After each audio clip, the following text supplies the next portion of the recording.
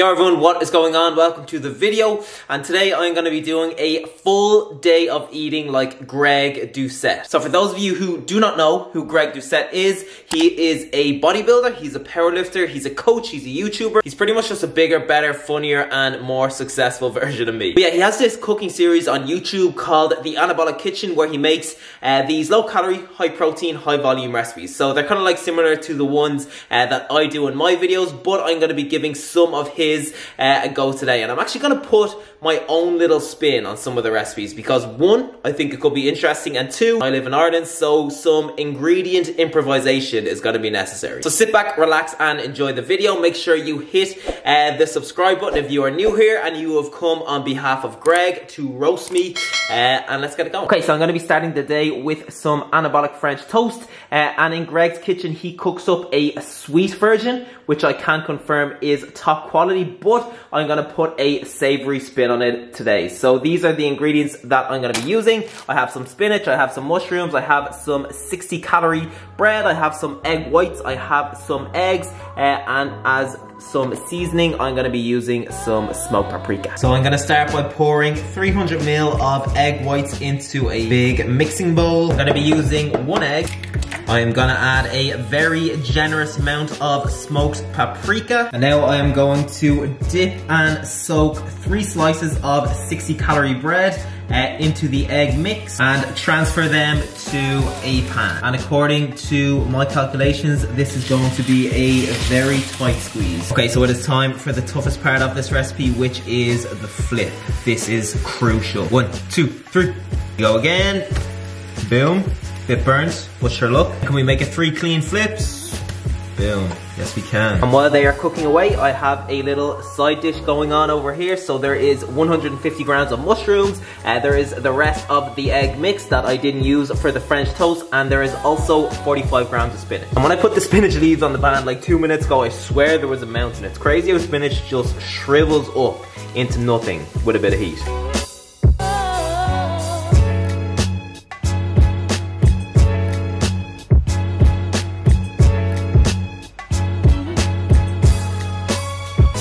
I'm going to use some of this no added sugar and salt ketchup as well. So per 15 grams, there is only 6.6 calories. Looks pretty good.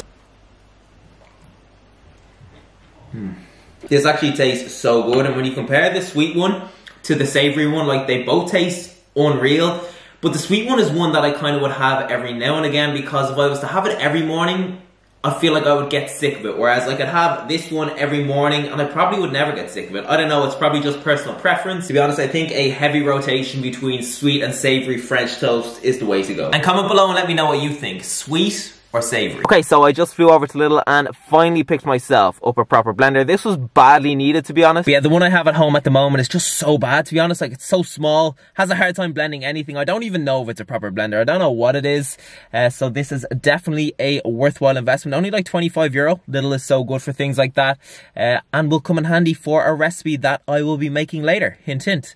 So yeah, let's go home and get some lunch. Okay, so for lunch, I'm going to be making the biggest salad that you have ever seen. And in Greg's salad, he uses loads of ingredients, but the most notable one is 100 grams of spinach. But yeah, I personally find spinach a little bit bland, and I think 100 grams of it would be just terrible, to be honest. So instead, I am going to have 100 grams of this baby leaf and rocket mix. The calories are pretty much identical to spinach, and it is just as voluminous. Greg, if you have a special reason for using 100 grams of spinach and I have just deeply offended you, I am very sorry. But yeah, I'm also going to be using 180 grams of chicken that I have frying away over here, and some other ingredients. So let's put it together. Okay, so 100 grams of this baby leaf and rocket mix. That is a lot of salad. I am going to chop up half a red and half a yellow pepper and add it to the bowl. I'm going to add 100 grams of these baby plum tomatoes. These are delicious. 1/4 of an onion, 180 grams of chicken. And honestly, I think the salad looks really good so far, but just to give it that extra bit of flavor,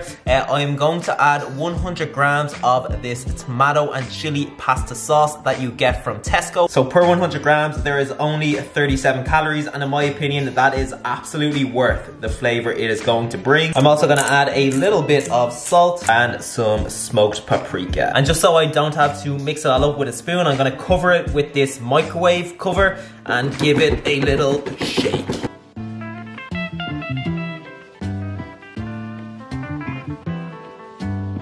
This is actually so dense. Like, I do not know what I was doing buying weights during lockdown. I should have just done lateral raises with Greg's salad bowls. But yeah, I actually think this looks so good, so let's give it a taste.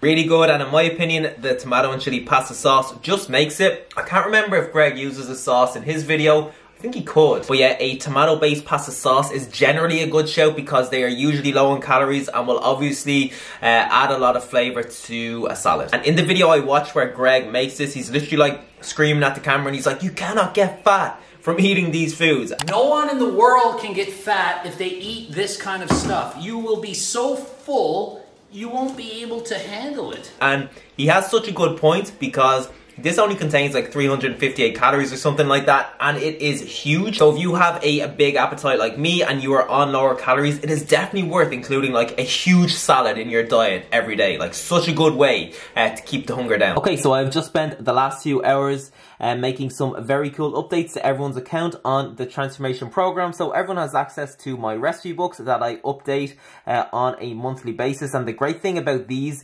is that each recipe comes with a barcode that you can just scan into my Fitness Pal. And they also have access to my survival guide. So if they are eating out, they can look these up in advance and make some informed choices, because I have the calories and macros for every single item on the menu. And I am not sure if you even want to know this, but the Krispy Kreme one is actually frightening. So I'm a massive fan of Krispy Kreme.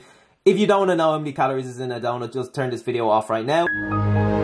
Alright, so I'm going to be making a anabolic protein pizza, and in Greg's video he uses this like P28 flatbread thing that has like 10 million grams of protein, but unfortunately we do not have that here. So instead I'm going to improvise and use one of these kids home meal wraps as the base. Only 121 calories per wrap. You get these in Tesco, and I'm going to dress it up with a few other bits, and trust me, this is going to be delicious. So I am a big fan of barbecue base on a pizza, so I'm going to be using some of this very low calorie smoky barbecue sauce that you get from the Skinny Food Company. So this is 50 ml of barbecue sauce in total, and that just contains 12 calories. Now I'm going to add 150 grams of these fajita chicken breast pieces. The great thing about these is that they have a lot of extra flavor from the fajita seasoning, but the calories and macros are pretty much the same as normal chicken. Then I'm going to add a combination of green and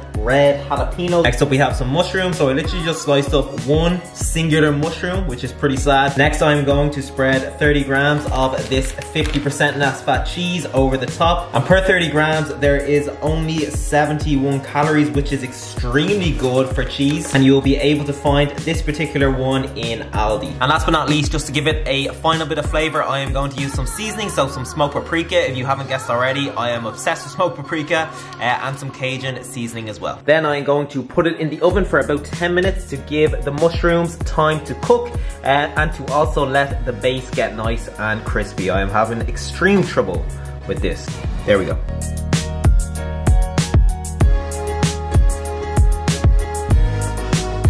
Alright, moment of truth. Is this gonna taste as good as it looks?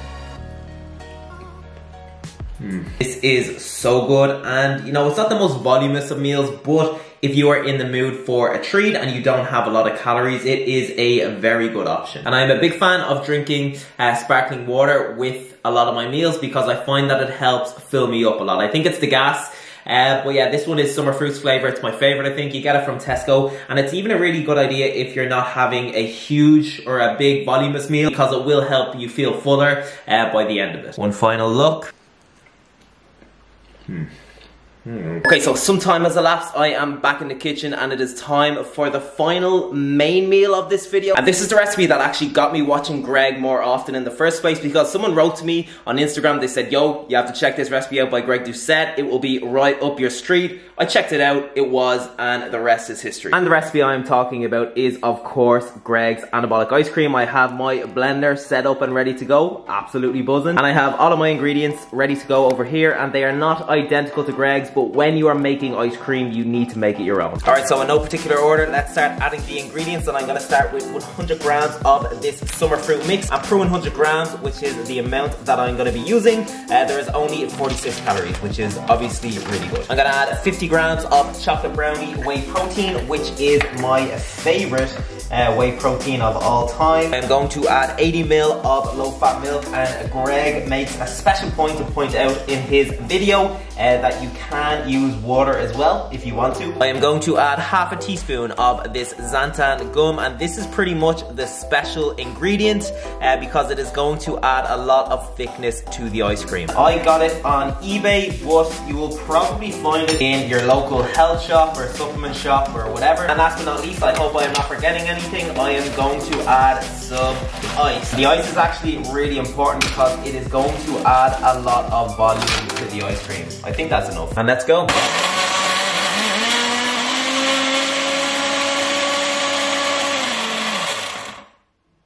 Fuck.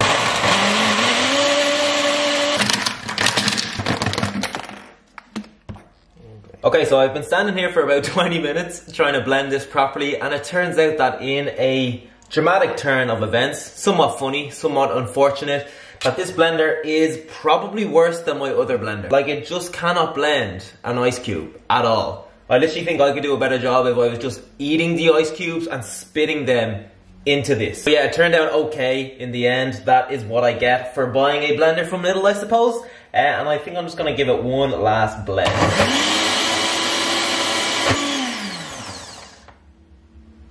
I actually hate this blender. Alright, let's scoop it out. I would do the test where you put the blender over your head like Greg does, but this blender is just so shit that I do not trust it. The blade would literally fall off, and yeah, I'd probably die, so.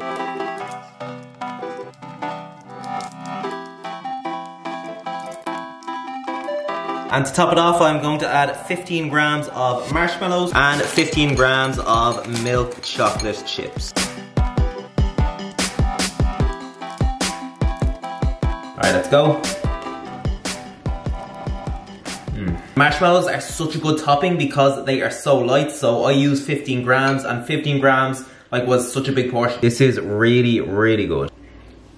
Still annoyed about that blender though. Honestly, you think this would be able to blend a few cubes of ice? I'm upset eating my ice cream now. And one more pro tip when you are eating anything like this, so protein ice cream, yogurt, porridge, whatever, is to use a teaspoon, because it is going to take you much longer to eat the meal because each spoonful is smaller, and that's going to give you a better chance to get full. Might be eating out of the blender now, but I still hate it. Alright, so I was very happy to see that Greg Doucette is a big fan of popcorn, so that is what I'm going to end today's full day of eating with. Popcorns were my key, basically tasty little snack. So I'm going to go with 50 grams, and this popcorn here, so Manhattan popcorn, is so voluminous. Pretty sure it's only available in Ireland, but 50 grams is such a huge bowl that you would not believe. Like, this here now is 37 grams. This is a massive bowl and it is completely full. And yeah, it's weird because some popcorns just are not as voluminous as others. So it is kind of trial and error. Microwave popcorn is generally really good for volume, so that could be an option for anyone looking to really volumize a meal. And another thing that I saw that Greg did, which I thought was genius, was that he added a little sachet of sweetener to his popcorn to obviously make it a little bit more sweet. That's genius. But yeah, I have some powdered sweetener here, so I am going to get a teaspoon and just disperse it around. So yeah, what was originally salty popcorn is now sweet and salty popcorn. So yeah, I'm gonna have the video up there. I hope you enjoyed my little spin on Greg's Anabolic Kitchen. I am still kind of raging about that ice cream, to be honest, but sure, look, I know Greg is very understanding. I am sure he'll forgive me. And yeah, if you did enjoy the video, make sure you give it a big thumbs up. Make sure you comment below and let me know, and subscribe if you have not done so already. And yeah, I would definitely be open to doing another full day of eating like insert name, in a couple of weeks time. So if you have any suggestions, make sure you drop them below. So yeah, thank you again, and I will see you next week.